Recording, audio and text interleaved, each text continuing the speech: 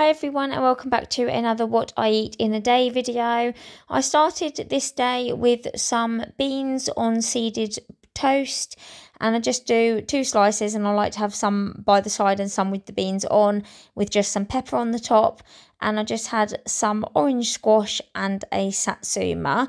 It's a really great one. It's budget friendly and it's nice and warming now that the weather is getting a little bit colder.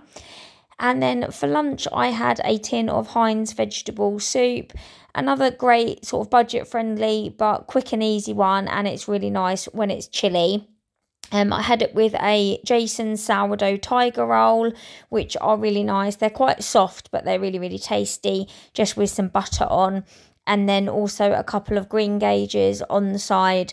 I try and have fruit or veg with every meal that I have. Probably a throwback from my Slimming World days. So this was a nice warming one. And then dinner was a gusto meal, and it was a chicken and mushroom curried rice. And you can see all the ingredients on there. It was quite spicy. It had 2 tablespoons of curry powder. We probably could have done with just 1 in there, but it's got lots of onions and mushrooms, garlic and ginger. And then you just mix in your rice, so it's almost like a kind of biryani style curried rice. And we had it with some plain naan bread, and we just split the naan bread between the 4 of us, so just a couple of small pieces.